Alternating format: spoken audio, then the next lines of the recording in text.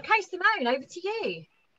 Hello, I'm Simone Shears, and I'm the team manager for the IFT Independent Futures team with Hampshire County Council. That is basically the transition team, and we transition young adults, like earliest is 14, into adulthood, and provide basically we assess their eligibility for adulthood, and if they are eligible, then we see how we can support individuals into adulthood. Oh, you're on quiet, Sarah. I'm on mute now. And what more can you tell us about the service today, Simone? Can you give us some case studies or? Well, basically, what we work really closely together with children's services in Hampshire County Council, and most of the children or young adults we assess come from the disabled children's team. So if a young person is already under the young children's team, like the DCT, then often they are automatically referred to our team because they're in receipt of a care package, and there is a very high likelihood that they are eligible in adulthood. But we also have in young individuals who haven't been under children's services and can be referred to our team. The current process is that if professionals refer, and that could be like a teacher from a special school, or it could be a health professional, they can refer directly to our team. If a parent wants to refer, they have to go via our card service. That's basically the front door. So a professional will do a well-being check and complete the referral form with the parent and send it off to us. And that's just kind of to screen it, that it's an appropriate referral, that the age is correct. Because we would have otherwise a lot of referrals who are over 18, and for us, it's important that we start with the transition really early. That doesn't mean necessarily 14, but it means that by 17 and a half, that the young person has a support plan in place, and the young person and the parents know what is going to happen when they turn 18. Because if they receive a service from children's services, that service will stop with the day of the 18th birthday. And if they're eligible and under our team, they will have a service then implemented from the day of their 18th birthday. And what we try is that we work really closely with parents, the individual parents and professionals together. So that is kind of like a flowing process rather like a cliff edge, because we know that parents and individuals are very concerned about transition and turning 18, and there's lots of worries about mental capacity, and does my child now makes all their decisions themselves. So we support really with all these matters and help to try support people to kind of have individuals at home with some support. Some individuals will move out, and it's for each person completely different. It's a completely different pathway. So if people have concerns, they can ask us some specific question. They can contact me just to see, when would be the best time to start, because sometimes we say early and then we start, around the age of 16 and 9 months, and people think, but that's not early. But if we start too early, then we can't make or can't allocate any specific services, because no provider would know by the time they turn 18 that they actually have got capacity. And it's only for those with most significant need where we start really early. And a lot of individuals often in care, they live outside Hampshire, so we need to plan to return them. So that's probably more for that cohort. But we're really happy to discuss, if parents have concerns about, how is it all going to work when there's no more school and I need to work. I think that's often areas where parents are worried, because 5-day schools and then that stops, or it's college where there's less days, that causes problems with families. But we have helped greatly with that, and there is support available. So what sort of services are you able to allocate, Simone? So we're looking obviously at the individual need, and someone needs to be eligible. But if someone no longer goes to a school, there's obviously, if someone has got the capacity and ability, we're looking at internships, we're looking at paid employment. And we're also looking at college, if that's something where someone, you know, can follow on from school. And we can look quite flexible what could be done on the, you know, if it's for 3 days and 2 days need to be covered because mum or dad are working on these days, then we can look at like a direct payment, at a PA who supports the individual, at very, very varied, whatever suits the family best. And it also depends on the area where the individual lives, because some areas are easier to find support or groups than others. That always has been quite tricky at times for some areas, but we're quite flexible and we're becoming more creative in how we can support parents. And I think we say, don't we, that we should start to talk about transition from our year 9 annual review. Mm-hmm. So is this something that you think should be discussed? You know, do you think the Independent Futures team is a team that should be mentioned at annual review and perhaps should even, you know, be getting into being on the EHCP? Is that something that would be?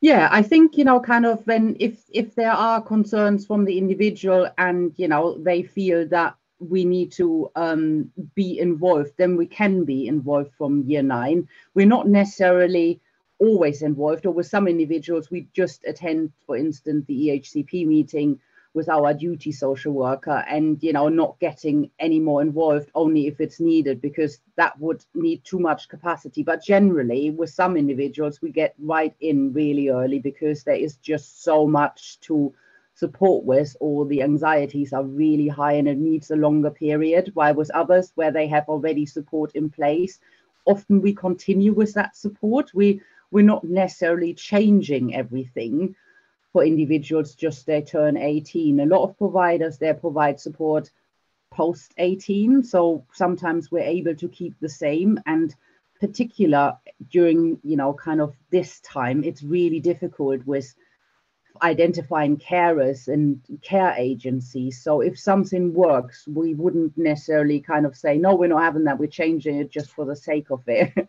We're trying also with direct payments. That's always something what we consider quite early. So if someone has a relative or someone they know would be really happy to provide some support, then we can provide that quite flexible for the individual. And that often gives greater consistency because it's the same person, but also kind of flexibility, because, you know, kind of if it's not the Tuesday, they can probably easier arrange if they need someone flexible than with a care agency. So if that's possible, that's always a great help. Yeah. And you said that parents can self-refer, but they almost need to be triaged. So where do parents need to go to find out how they would self-refer?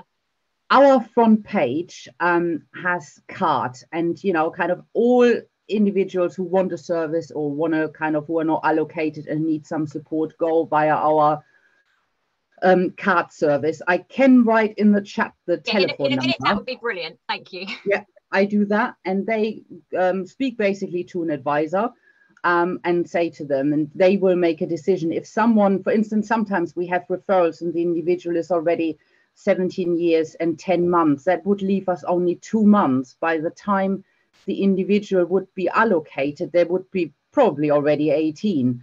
And in those cases, we kind of say they need to go directly to the adults team, because that is not a meaningful transition, especially if there needs to be services sourced, because all it takes a little bit of time. So it's ideally if people come, we can, 17 is a good age, 16 and a half to refer. That gives us a bit more time around that time. And if they have a social worker and children's, then, you know, discuss it with them, because that's probably the professional we work closest with, and we can attend all the meetings if they have SEN plan or, you know, all these things. So that's the best. I write the card number in the chat. But there will be children, won't there, who, and you mentioned that they could come through the disabled children's team, but certainly I know a lot of young people who don't have a social worker and aren't part of the disabled children's team, and that's where is it that the parents would self-refer?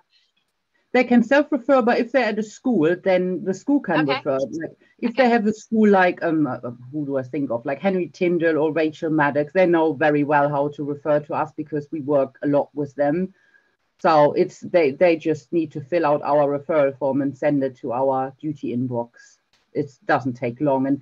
And yeah, so that's quite straightforward, and then we get in contact. And are there and you mentioned there's two specialist schools. Would you assume if a child is in a mainstream setting that they wouldn't be eligible for your service? Well, sometimes they are eligible, but there's obviously, if you know, the expectation would be if they cope within an environment in a kind of mainstream school, they may not, but it's still worth referring to us, because it's very individual, and sometimes people compare themselves with others. We can't do that, because you know there may be needs, you know, someone is not quite aware of, and we have such a variety of individuals. So it's definitely worth referring to us. And make sure you do it in sufficient time that plans can be put in place before Yes. 18. Yeah. Okay. And then, just for my mind, when that plan is then put in place, and that's 18 until... Well, what we usually do, the longest is like we have like a description of our service, and that says officially 25. I don't think we have anyone with 25. The oldest people we probably have are people or young people at residential schools, because we keep them until they finish residential school and then support them when they're often return back to Hampshire or, you know, need a different service. But usually what we do is we support someone, have the care package hopefully in place like 3, 4, 5 months before they turn 18, and then they use the service when they turn 18, and then we wait, let's say 1, 2, 3 months, have a look, everything works fine, and hand over to the adult team. That doesn't mean they're necessarily allocated there, but it means they're kind of eligible and can get support if they need it in the future. So your team's role is actually almost managing that transition period.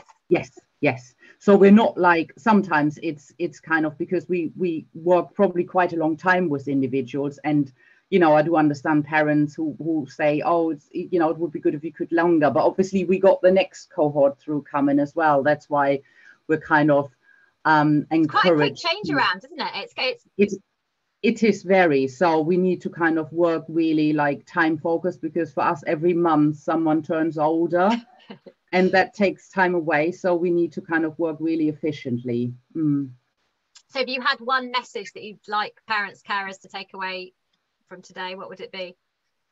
I think there's a lot of anxiety, and I completely understand, but you know, we have worked through COVID, and I think we have reassured a lot of parents, especially if you need to work. You know, I'm a working mum, so we are quite flexible and very creative. So if you have concerns, contact us, and you know, we can look at your individual case and how we can support best.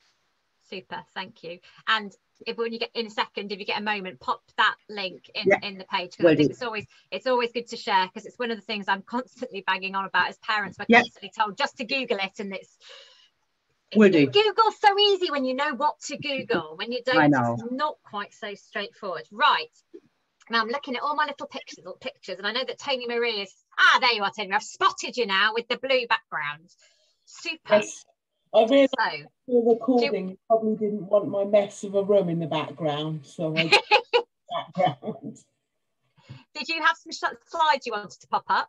I did have some slides. It's quite a large pack, but what I'll do is aim to run through it reasonably quickly, and then I'm happy to share with people after, send it out by yourself after the event. Just going to see if I can do this without losing everyone. Ooh. Right, so I'm just going to talk about post-16 options in education. So there are many options across all of our educations within college, and as anyone that's coming towards this, you'll realise there are options in college with our education providers and lots of different things to consider. So I wanted to start just talking about All Our Talents plan, which is our Hampshire SEN Employability Action Plan. So this is around our commitment in Hampshire to work to support SEN young people in moving towards independent futures and employment in their adult lives. So what we're looking at is developing a county-wide joined up and high-performing employability offer for SEN young people, which focuses on maximising progression into sustained employment for those for those that have a realistic aspiration of being in employment as they get older. So all of this is based on the principles for preparing for adulthood. I'm not going to go into this too much because I'm sure you've all heard these principles and heard about this before. So I won't linger too far and too much on that for you. I've lost. So getting into what's out there. So there are a whole range of colleges across Hampshire, and you'll probably know your local ones that offer a range of courses and educational opportunities for a range of different kind of educational and academic ability young people. So many of our colleges have got really positive entry level foundation courses and everything right up to kind of level 1s and vocational, level 2s, level 3s, and pathways into higher education. But there are some other options out there as well for our post-16 young people. So we have Traineeships Plus, which is around improving chances to get a job or apprenticeships and helping prepare for the world of work. So there's a link there for that. And that's an internal Hampshire programme through Hampshire Achieves. We've also got Skills to Achieve, which is delivered by our Enham Trust in Basingstoke, Southampton, Portsmouth and Eastleigh. And again, this is kind of providing those skills and support to move forward into independence and adult life. And we've got a Preparation for Independence and Employment programme. So this is kind of a level, entry 1 to level 1, that looks at independent living, travel skills, confidence, team building. And the idea of this is that it's a kind of preparation course for those young people that might want to consider traineeships or supported internships. So supported internships are a study programme aimed at young people 16 to 24 who have an EHCP. So this just gives you an idea of what it's like. It's about providing that support alongside skills development with real workplace learning to support young people. So it's around jobs coaches supporting young people to find work placements and supporting them in that role to learn on the job. So it has great benefits for young people. They gain new skills and learning, support them in having successful careers. It's clear pathways into paid employment. It's a really key element of supported internships and into supported apprenticeships, provides financial and social independence. We see improved health and community engagement with young people that are in employment in later life, and improved confidence, well-being and self-esteem. So there's a load of options in order to access a supported internship in Hampshire, if that's something you're interested in. We have Hampshire Achieves, which is our Hampshire County Council supported internship programme. There's Project Choice, which is an NHS Foundation Trust programme that runs out of several of our NHS hospitals across Hampshire. So they're definitely in Winchester and they've just opened in QA. And for the life of me, I know there's 2 other hospitals and I cannot remember what they are now, but I can find that out and send that across to you. We also have several supported internships that run out of colleges across Hampshire. So this is a selection of the colleges that we know are running those or were part of the pilot programme. But your local FE will know generally what supported internships are available in your local area. And if you want to know, you can contact us and we can point you in the right direction. So the SEN Employability Hubs also offer a supported internship or pathways to supported internships for those that want to access employment. So the SEN Employability Hubs are a new programme we're working with our colleges on in order to provide a post-16 option that brings together employment principles and education progression for our SEND young people. So it's about our colleges being able to provide them with the education progression that they want, it'd be that in entry, foundation or in level 1 to level 2, but also provide them with the opportunities to learn skills and look at matching into employment placements so that when they come out with their educational achievements, they're best able to access employment moving forward. So they provide a flexible approach that meets individual needs, and they combine induction and in-college work with workplace experiences. So opportunities to engage in work experience, talk to employers alongside their educational delivery. And it's also pathways into paid employment through supported apprenticeships and supported internships. The eligibility is any young person with an EHCP who is ambitious and passionate about accessing employment and gaining independence. And we start that programme for year 12 students. So there's some of our intended outcomes. We're also doing a piece of work alongside this with our employment market in Hampshire to make sure they're best prepared to provide ongoing support and career pathways for our young people as they move into adulthood and gain employment. These are our current hubs that are up and running in colleges. We are looking to extend this further as we develop and move forward. So I'm happy to send those contact details over, and the idea is that we spread those across the north and south and really as far spread as we can get in Hampshire, because we're aware it's a large geography. So I wanted to briefly talk about some brand new provisions that we've got coming up as well, called the SEN Independence Hubs. So this is a programme to look at supporting our highest needs young people in their post-16 journey. So this is primarily looking at those young people that might be struggling with severe learning difficulties or complex needs, who would historically have remained in kind of a special school or specialist provision.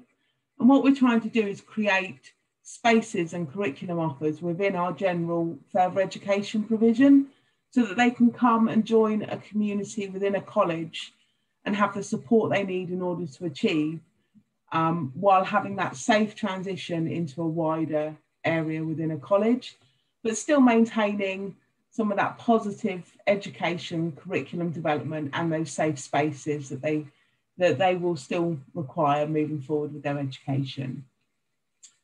So their bespoke curriculum, we are currently adapting physical spaces. HSDC have got a new provision on Alton campus, which is opening next week. No, not quite next week, the 1st of December. They've got their first students undertaking some transition activities. So these units will very much be about working with young people before they move out of their current provision, providing opportunities to engage and make sure it's the right provision for them moving forward at year 12. They're carefully designed programs to support that transition and support those learners. Our first independence hubs are being opened for our year 12 learners in September 2022. So they will be at HSDC Alton and Farnborough College of Technology, and there'll be classes of 8 learners per year to make sure that we can really support those learners in a really good environment for them. I'm really excited about these, and I could talk about these units, these independence hubs, but they're really about supporting young people to have those opportunities in their own communities, to engage in education and move forward, and hopefully create those links in education that might support them with any future eligibility and adult service support they require and into their independence lives. And that might look like an employment future for them. It might look like just support into independence living and allowing them to live independently in a way that's right for them. So that won't always look like living in your own house for some of our young people, but it might look like having access to a community group that you can go and visit, and you know your local area and the people know you. So we're also looking at following this up with additional sites. So at the moment, we're looking at September 2023 openings in Brockenhurst College and Andover College, and we are still approaching and talking to other general further education sites who might want to get involved. How does the young person access that service, Tamara? Is that via it being identified as part of the HCP process?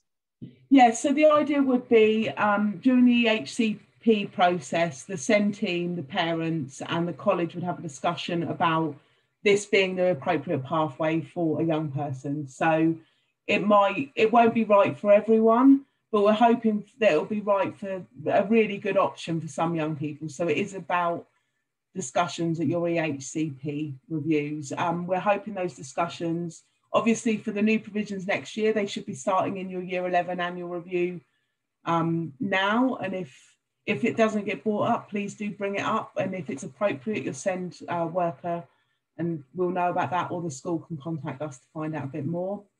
And we're hoping moving forward that those discussions can start from kind of year 9 as we start working on those transitions, and we can make this the right pathway for some of our SEN young people. I will stop sharing now. I understand that I've probably whipped through that really quickly, but I was aware I had a lot of slides and we've got limited time, but I'm happy to answer any questions that anyone... Well, I think it's such a huge area. I mean, it's an area I don't know a great deal about, and I had slightly have my head in the sand about because I've just done transition to secondary, but it's one of those things where I think it's better to be pre-informed and have these options available and know what's out there so that we can start to consider these things, because it moves so quickly. Right, I've got various questions that have come through. They're not necessarily for your bit, Tony Marie, so we'll see who's best placed to answer them, and if anybody else who hasn't spoken is the right place to jump in and answer them, please do. So I am just going to, I've got a comment from Jane, who's here, who's the head of the SEN team, which says discussions should really be from year 10, but definitely from year 9, but definitely year 10 review, so we can have provision named by the 31st of March in the year due to move to a new setting. Absolutely, it's really important that we talk about this early, and year 9 seems so early, they seem so little, but it's really important. Right, let me just have a look at these questions. So I think the first question is probably for Simone. Can support be provided for working part-time too? I know Simone talked about support for working parents. Is that whatever their work situation is, Simone? Yeah, absolutely. I mean, if someone has eligible needs, then we can support, you know, if a mum, for respite for parents, it's not just for working parents, the support is there for the individual. So, yeah. Okay. Super, thank you. And I've got, who currently provides support to the young people in Rushmore specifically? Is there a specific provider? I wouldn't know, kind of. Oh, Sam is there. We have a provider service in adults in different areas. That's Sam Davenport, my manager. So I'm not quite aware who's the new provider in Rushmore. Do you know, Sam? You're unmuted. Yeah, hopefully you can hear me. My screen keeps freezing constantly, so I can't see anyone moving. But hi everyone. So I'm one of the service managers in adult services, Hampshire County Council, and I work with Simone, so I oversee the Independent Futures team. Simone's right. So in adult services, we have sort of a contracted provider per geographical area.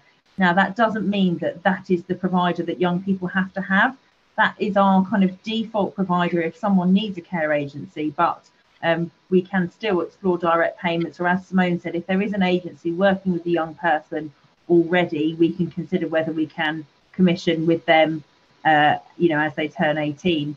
We're just going through a re-tendering process. It's one of the challenges we have in the local authority, because due to the size of our contracts, we have to legally what we call re-tender them every so many years. And literally at the start of December, there will be new providers. So I can let you know who the provider for Rushmore will be. But as I said, we're not completely strict on having to use them. It's just that we have a kind of a default provider that we would go to initially. Super, thank you. Just going back to that part-time question, parents just clarified for me that and I sort of got the wrong end of the stick. What they wanted to know is if you could support a young person who they themselves, the young person, had part-time employment. Yeah, we work very closely together with Tony Marie. So we had someone successfully like having an internship in a hospital. So we also kind of look at employment, paid employment. We look at all varieties, and there's obviously a lot of individuals who are not able to do that. So we support them as well to have meaningful day activities, what's best suited to their interests and needs. Super, yeah. Thank you. A question around where I'm in Heart and Rushmore, and obviously it's an interesting area because we're surrounded by multiple counties, and quite often a young person lives in one county but goes to school in another county. So I've got a question saying, would they be able to join in if they have an EHCP based in Surrey? I think that's actually a Hampshire child in a Surrey school. Does that make any difference to the service provision? For us, it's Sam, correct me if I'm wrong, and Jane, for us it's the address where the parents live. Okay. Yeah. So that would be... Yeah, and we certainly do have young people where we commission at what we would call out of county resources for. So if there was a a day service or a group in Surrey, that wouldn't prevent the young person from continuing to access it. Yeah. So that's the same as EHCPs, I guess, isn't it? Yeah. So if your EHCP is actually a Hampshire EHCP, then you're eligible. Yeah. All we would want to make sure is that because some of those services aren't as well known to us because they're not in Hampshire, sometimes we do check with Surrey local authorities to make sure they've got no concerns about the services, because we're not so familiar with all of them. Super. Now, this one might be switching into your area, Tony. For young people to receive employment support, do the words employment or work need to be written into EHCP plans? So I'll start off, but Jane might want to add in as well. So from year 9, we would expect to see preparing for adulthood be addressed in EHCP annual reviews. And one of the key principles of preparing for adulthood is employment.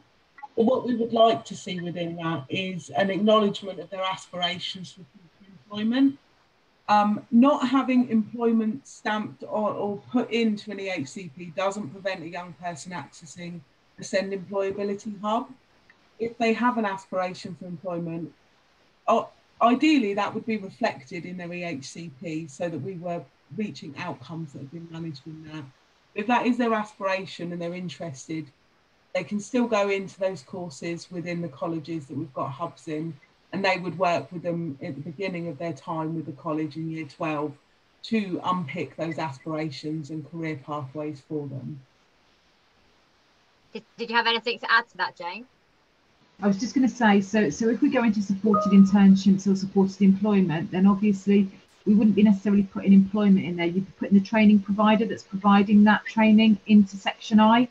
So Tony Marie's absolutely right. We need to start looking at the outcomes, looking for the aspirations of the young person. So from the age of 16, we really need to start looking at what they would like to do with their life, what their future ambition is, where they would like to live, where they would like to work, you know, what their community might look like, so we can help them as much as possible to get where they need to go. It's a really tricky one, isn't it? Because you know, my elder daughter is, well, she's year 8 at the moment. She's sort of talking about, oh, maybe one day I'd like to do this, but it's a really big ask, isn't it? We need to support, and is there is there support for supporting our young people to have those discussions? Because they're really big questions, aren't they?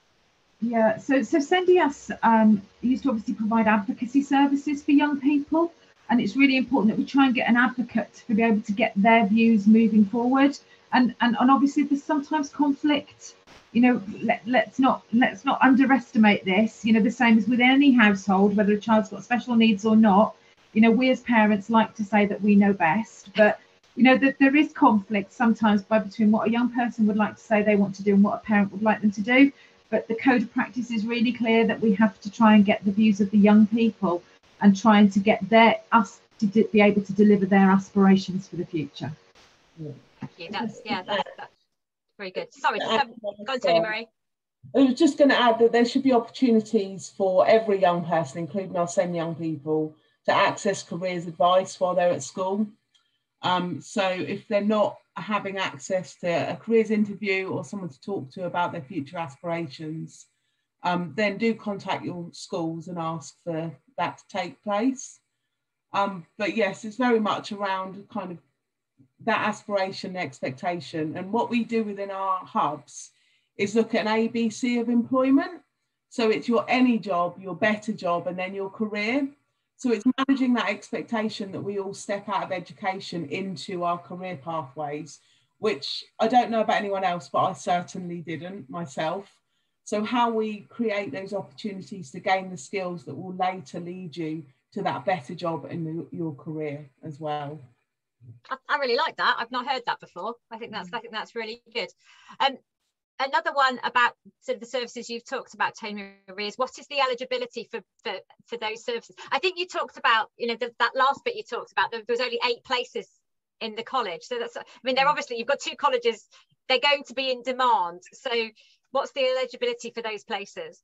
So there's slightly different eligibility for each of the things that I've spoken about. The supported internships and the SEND employability hubs are having an education healthcare plan and you can access those. If they're the right pathways for you, that's fine. The Independence Hub is slightly different because there's limited spaces and it's about creating the provision for our highest needs learners. It's around those that have got severe learning difficulties and complex needs to the extent that they wouldn't historically have been able to engage with a general FE college. Our employability hubs kind of aim to hit that group below that, who would have classically gone to maybe a general FE, but being able to provide that additional support. So for kind of maybe our moderate learning difficulties or spectrum disorder young people. And I really hate putting those designations on because it's not as clear as that. It's about what's the right pathway for the right young person. And supported internships, it's access to an education or having an education healthcare plan in place, as it is with our traineeship pluses, and a supported apprenticeship. But those three can be very different, slightly different in regards to where you are academically and what the education provider can provide within their setting. So supported internships are everything from entry 1 to level 2. Traineeships is very much provider dependent because they're run out of several different places, but they're pretty much from kind of entry 2 to level 2. And supported apprenticeships, it depends on the level of apprenticeship that you're accessing from your provider. So there are level 1 to level 4 apprenticeships available. So it really depends on what your provider can offer within that.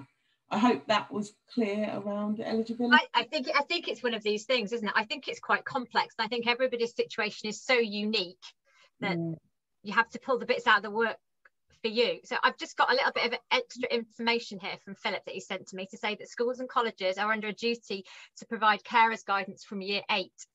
For young people with SEN, this is added to by local authority support via annual reviews, etc., as Jane has said, and the local offer. And he's also added that the Independence Hub will eventually have 40 places each. So that's, you know, that's fantastic. That's a huge number. We're currently planning for 4 hubs, but we are looking at 2 to 4 further hubs by 2025, funding allowing. Yeah, always the case, isn't it? Now, again, the question I think for you, Tony Marie, what are the options for young people who will never be able to access work pathways?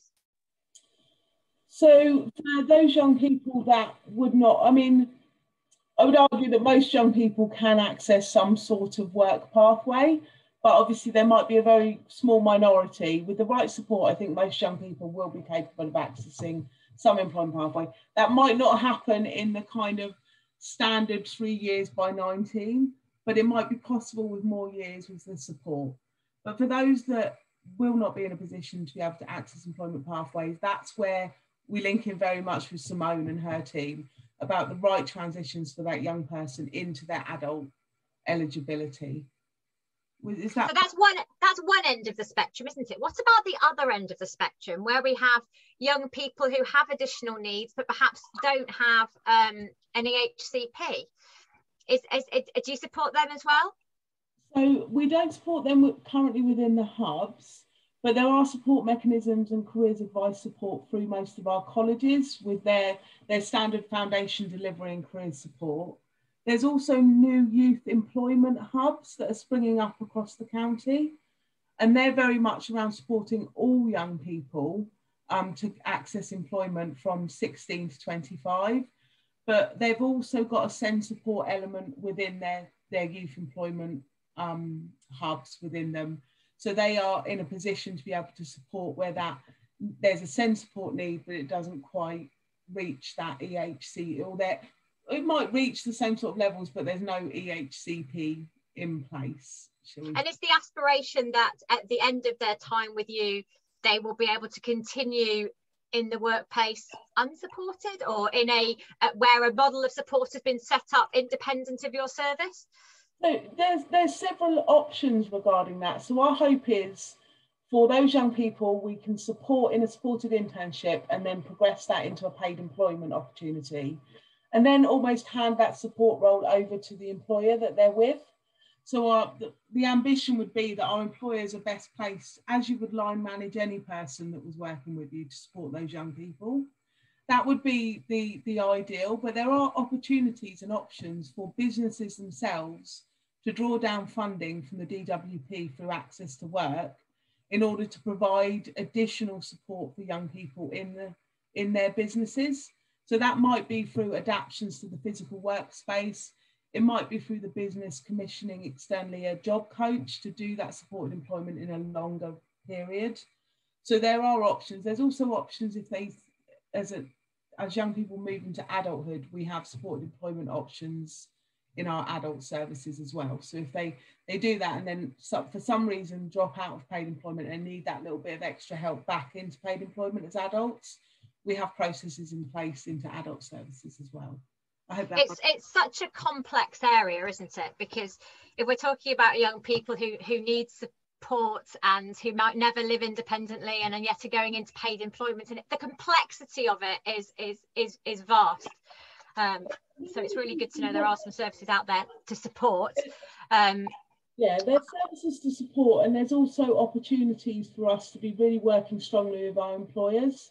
So we all in our workplace have our individual needs, and it's about how we support employers to recognise that SEND young people bring a huge amount of talent and skill into the workplace.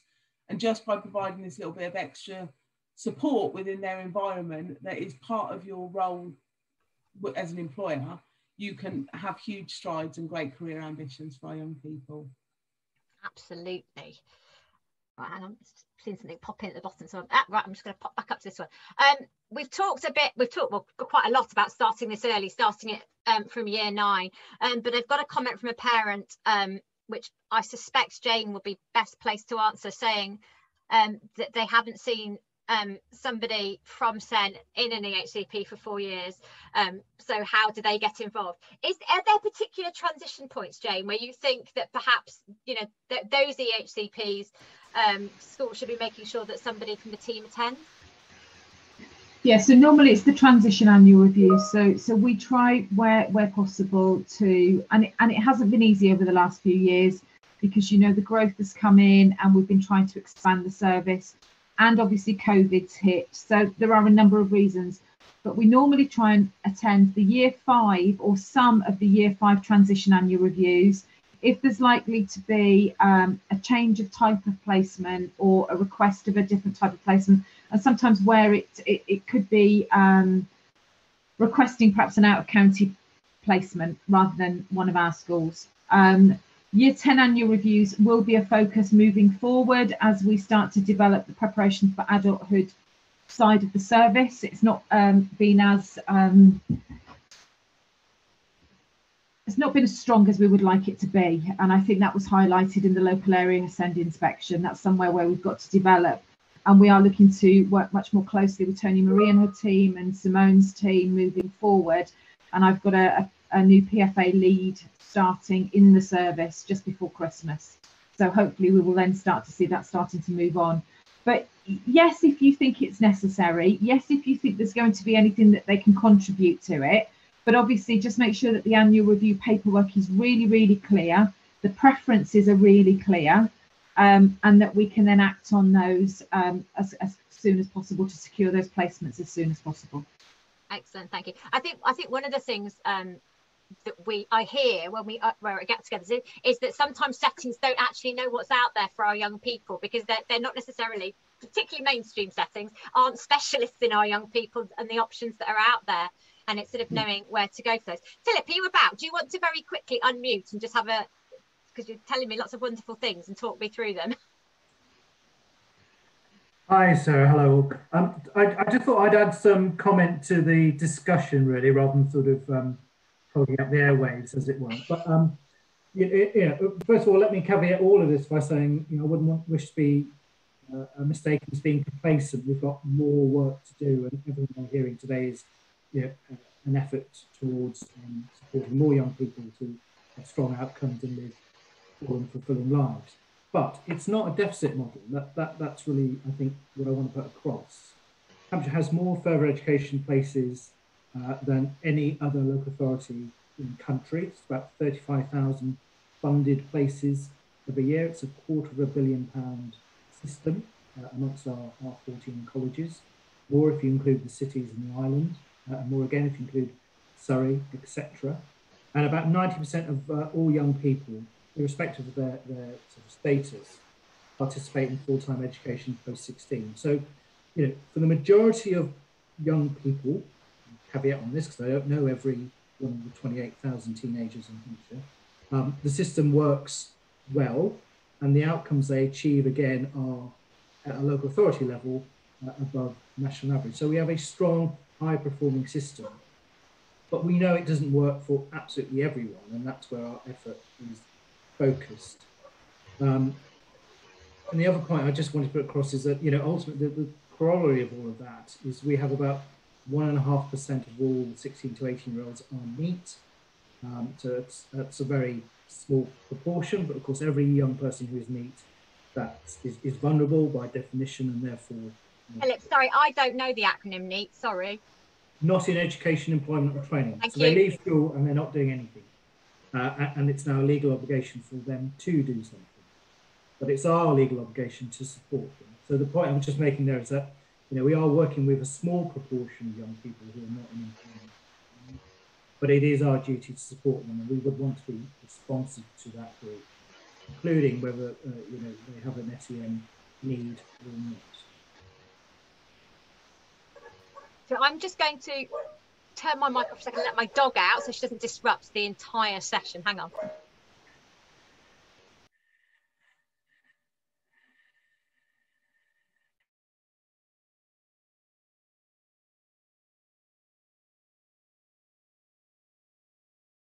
First time it's happened in 18 months. I don't think that's too bad going. Right.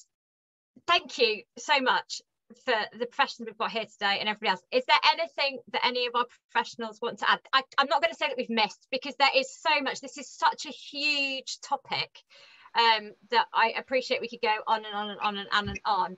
And we've recorded it, so we've got Tony Marie's slides, because there's a huge amount of detail there that you know, people can go back and revisit. So that will go up on our YouTube channel for people to be able to watch. And I know when we do put these up on our YouTube channel, they get, you know, they do get a huge amount of viewing, because obviously not all of our parents and carers can watch at this time of day. So these are, you know, they're always very, very popular at other times. So Mona, Spot, you've unmuted. Did you have something to add? I just wonder, I struggled to put the message on with the telephone number. Did it come up or did it not come up? I don't think I saw it. I don't know how to send it. I tell you what, we'll sort that out, Simone, and I will find it, and I will find another way of sharing it. Yeah, thank you.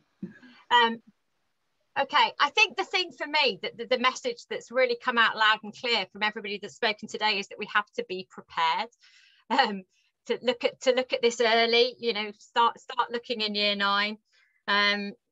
Talk to our young people about their aspirations, and get some advocacy if we need it, because it's such a huge area and the options are out there. We just need to learn about them and work out the right route for our young people. Did anybody else have another question that they wanted to pop in? I think we've got lots and lots and lots and lots. The one question I have got here, and I'm not sure whether anyone here can answer it, is, are there similar setups in Surrey? I'm guessing, and I know who I'm guessing. Yeah, I can see Emma giggling. I'm guessing the answer is yes. They do have something called Surrey Choices. There you go, Emma. Surrey Choices. Go find Surrey. If you look up Surrey Choices, they have kind of the same sort of supported internships programs that run out of Surrey. I don't know a lot of detail about them, but they do have a setup called Surrey Choices there. And in terms of how we contact the various services today, what I'll try and do is, when we post this up, because we'll post the video through our social media channels as well, and in that post what I'll try and do is I'll get Simone's contacts or whatever, and we can put those posts in that so that it'll all pop up as well. I've learned a huge amount today about bits I didn't know about. I hope it has been useful to the parents and carers here today. It's lovely to see such a busy session. Thank you so much for all the professionals who've taken the time out to join us today. I'm just going to see if I can find you the date for our session next month, which I can't, but we should put that on the post as well. Okay, Super. Thank you ever so much for joining us and bearing with dogs, technical difficulties and everything else. It's very much appreciated. I hope it's been useful, and I hope we will see you at an HPCN session before too long. Thank you. I'll stop the recording.